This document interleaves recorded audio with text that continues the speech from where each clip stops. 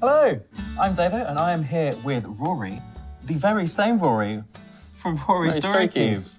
Whoa, that's crazy. Hi, welcome. It's a pleasure to be here. Now, I've heard that you can teach me how to play Rory StoryCubes. It is so simple, even a child could teach you. Well, in which case, I'm going to hand it over to you. And I'll be my biggest child possible. That wasn't me just throwing a thinly veiled insult your way. Okay, so it's really simple to play Rory StoryCubes. The game is made up of 9 dice, and each dice has a unique picture on each side. So you've got 54 unique icons in each set, and there's different sets for you to choose from. So what you do is you take the cubes, you give them a good shape, and then you're going to roll them out.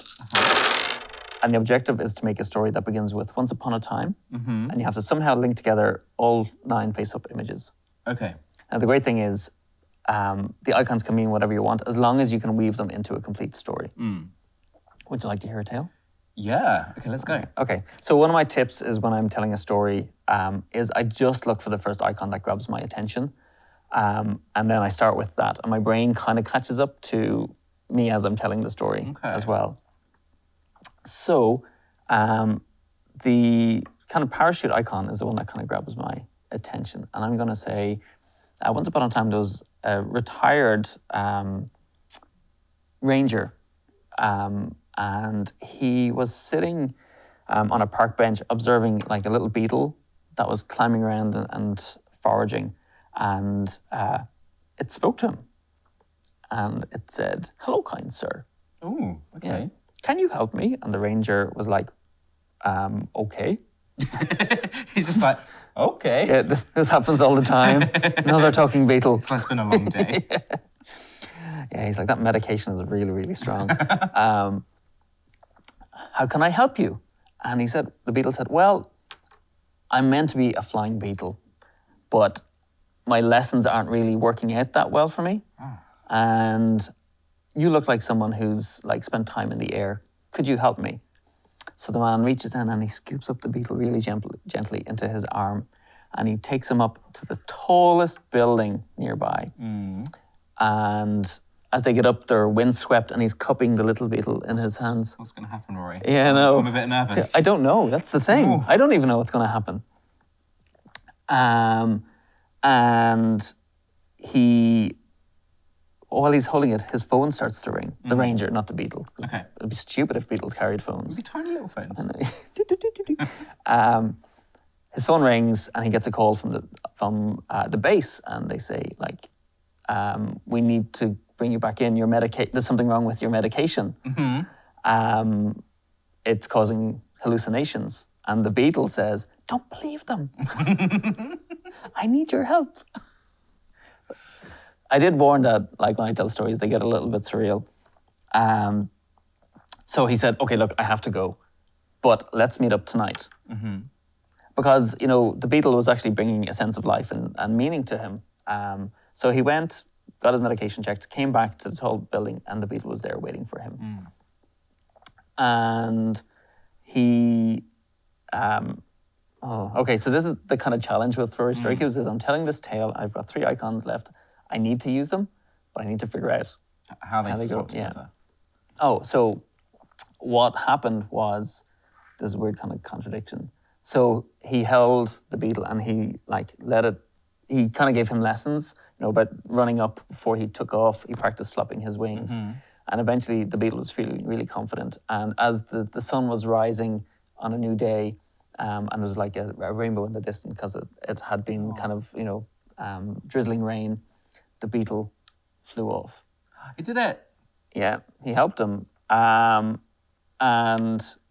at first the ranger was sad because he was like, he was such a nice beetle, and it kind of gave him a sense of purpose. And for a long time, he wondered what happened to the beetle.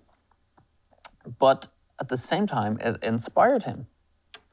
And he went back to the army base and proposed founding like a flying beetle squadron for the army.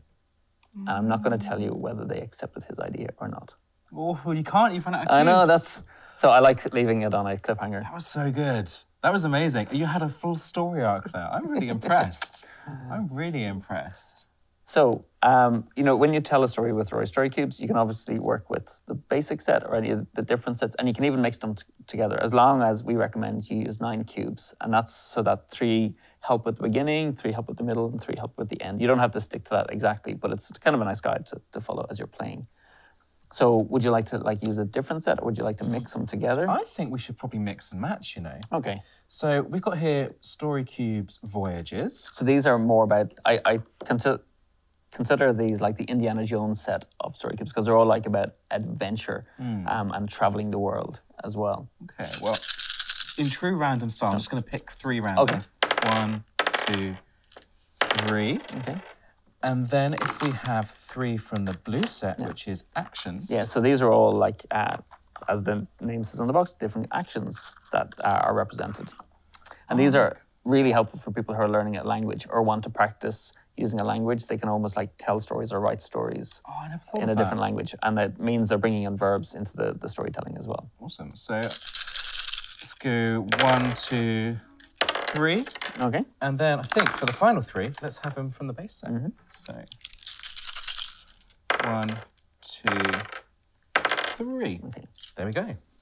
So I'm going to suggest you actually take them and give them all, because I feel like there's something magical about the shaking together. Okay. Okay, so here it is. Okay. Oh, okay. So remember, look for the first one that grabs your attention. It's the octopus, really. Okay. Once upon a time, there was an octopus, and his name was Ollie. Ollie was a happy octopus because he lived deep under the sea with his friends. He lived under a sea, and his best friend was a starfish called Shirley. Now, Ollie and Shirley one day had this big, giant thing crash down through the ocean waves and land right in the middle of their home. Dun, dun, dun. What was it? Said Ollie. I don't know, said Shirley. And she was very worried, and she was flapping her little starfish hands. I don't know what they Go on. It was awful. But what they had to do was look very closely at the brand new object that had come in. It was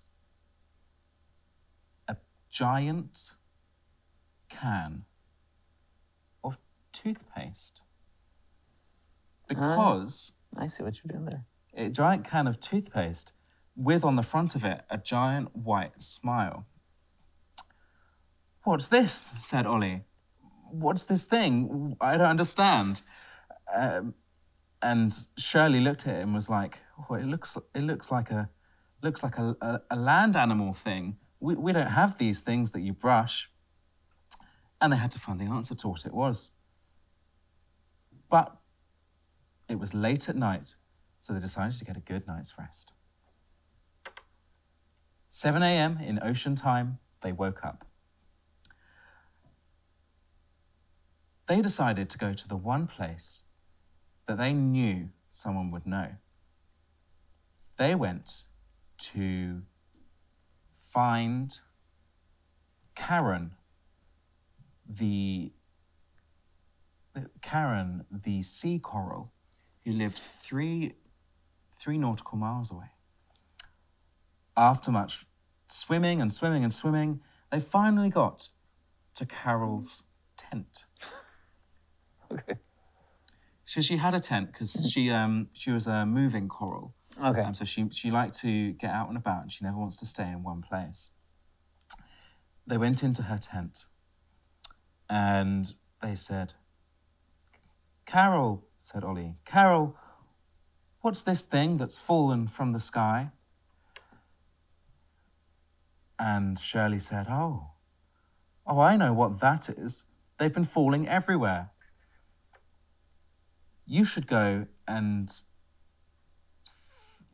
see what's fallen in my backyard, said Shirley. And so they went around the back of the tent.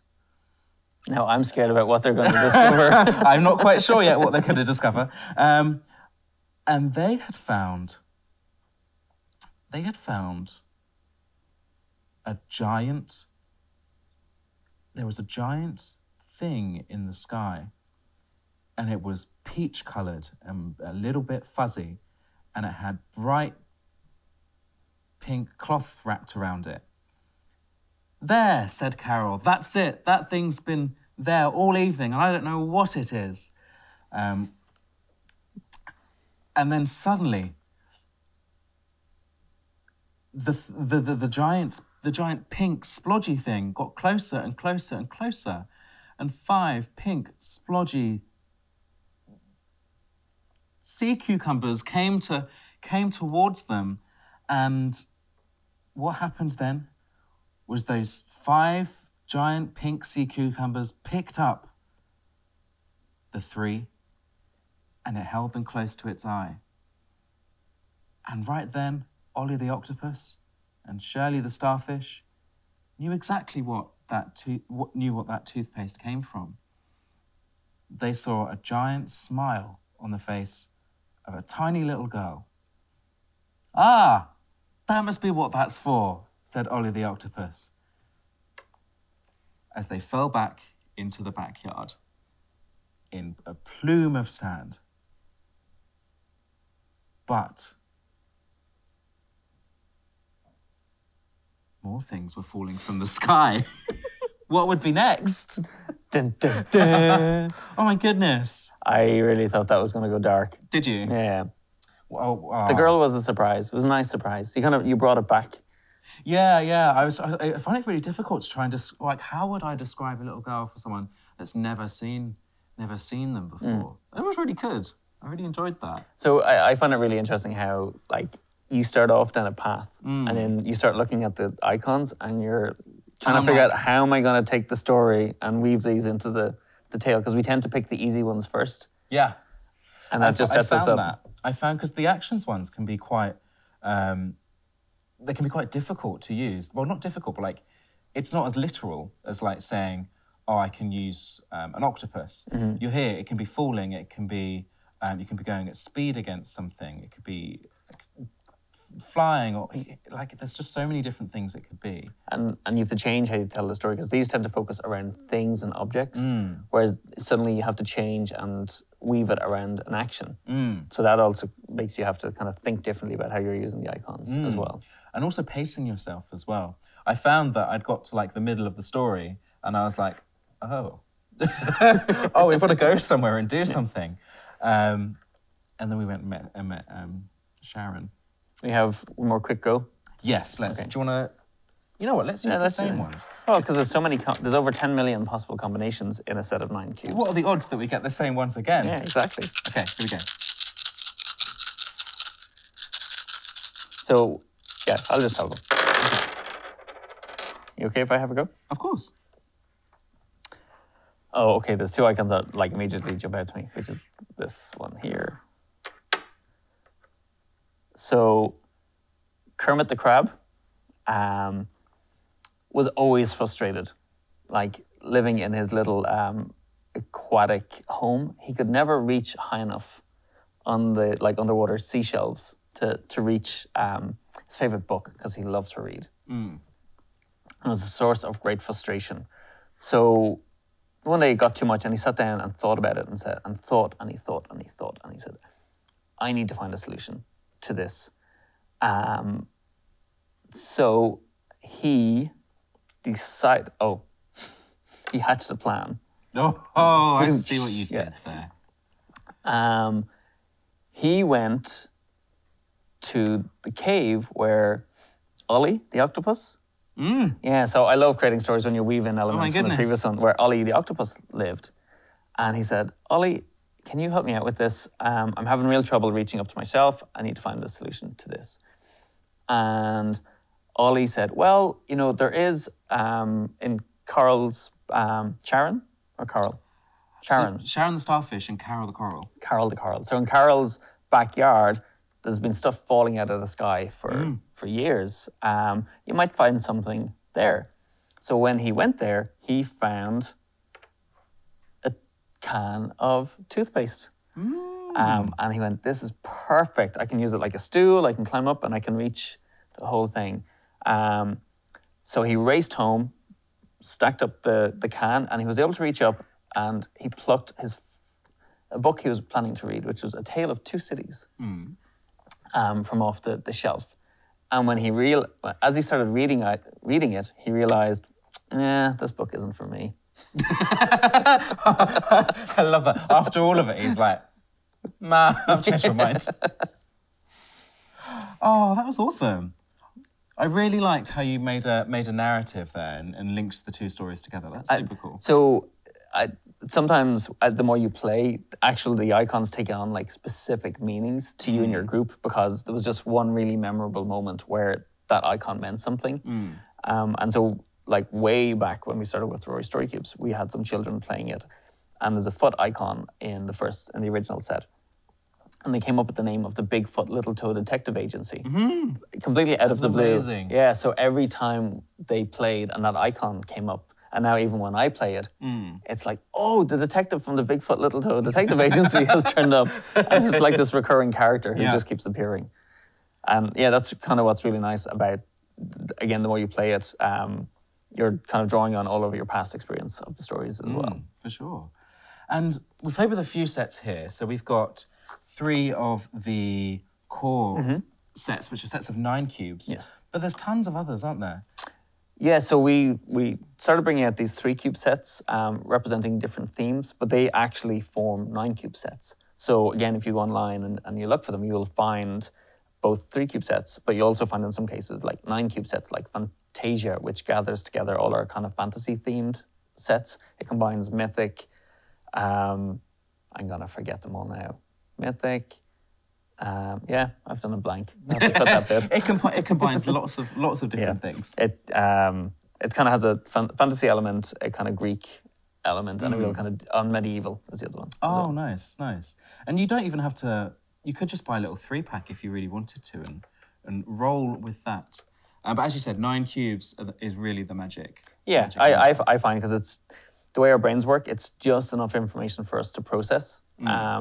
If it's more, it's too complex, and I think when it's less, you don't really get that. You don't get to see what's coming, because there's this weird thing happening with your brain. When you roll the story cubes and you're looking at one icon, your brain is actually taking in all the other ones, and it's working kind of unconsciously in the background, trying to figure out how to weave them together. Whereas if you only ever stick to 3 or 1 at a time, it's really hard to weave that story together, because you just don't know what's coming next. So I find I get a more satisfying story when I roll all 9. Well, if you guys at home do want to check them out, that is Rory's StoryCubes, and this is Rory. You've met him now. Yeah. We're all friends. Hi. So you can just give them a Google and basically find them everywhere. We've had a blast. Thank you. We have one more go. Yeah, okay. Here we go.